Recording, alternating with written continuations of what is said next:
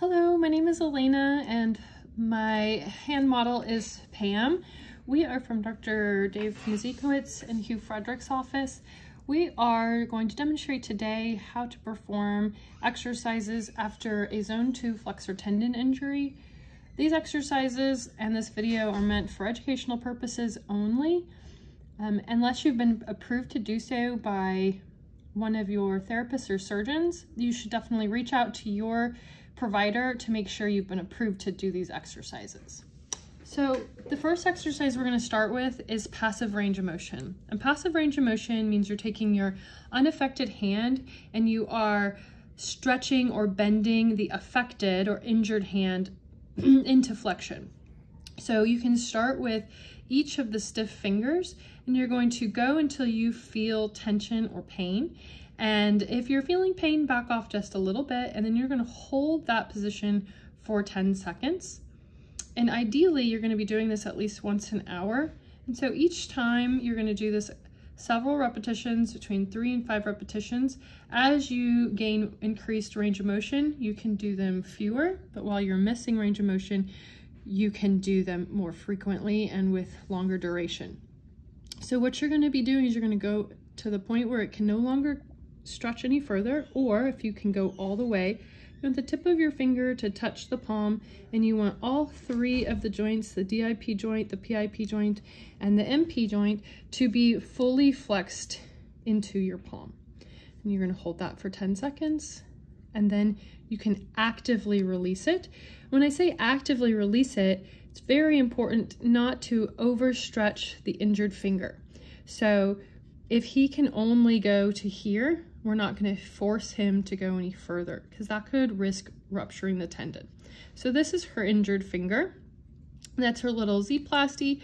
We're going to come down and we're going to stretch only to the point of tension and hold 10 seconds. Now your unaffected fingers most likely will have, pretty good motion, but your affected finger will definitely be lacking. So you're just going to go to the point where it is limited and then hold. And then again, when you release, the other hand doesn't help it go straight. It straightens within the confines of the splint. You want to avoid over straightening. If you could show that, Pam, where you stretch out of the splint, that is no longer in a protected position. So you want to make sure that the back of the hand stays in that splint, and then you just reach to the roof and you can see that the hand continues to be in the protected position. Now, once you get better motion, you can do all 4 of these fingers at once, but while they're limited, it's best to do them individually.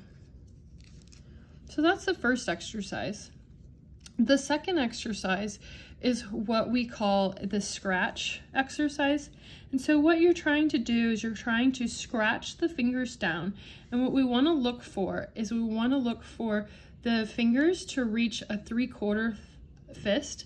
So you're going to start at like the middle finger and you're going to scratch towards your ring finger.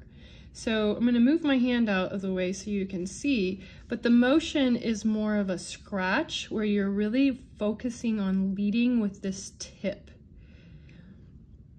That's the deepest tendon in your finger, and he tends to get stuck down the fastest. So you just want to make sure that you're not neglecting that finger, the DIP joint, and doing something that looks like that. So more of a scratch. Good. Now you're not going to do a full fist until you've been approved to do so by your therapist or your surgeon. Okay. The last exercise is what we call reverse blocking. This is really important in patients whose fingers don't straighten past here. So what you're going to do is you're going to bend the finger down. With your other hand, you're going to hold that MCP joint, this guy down here. You're going to hold him in flexion. And then you're going to straighten against the downward tension of your unaffected hand. So you're going to push up as hard as you can with your muscle power, and you're going to push until you feel it resist with the other hand. So go ahead and push a little bit more. There you go. Okay, so then we'll do the same thing, and then push up. So initially, you most likely won't have full extension of your injured finger, and that's why it's important to continue to work on this until we do have improved extension of the PIP and DIP joints. The other fingers usually come along quite a bit faster, and you can decrease the amount of frequency and repetitions to those fingers as they get back to normal.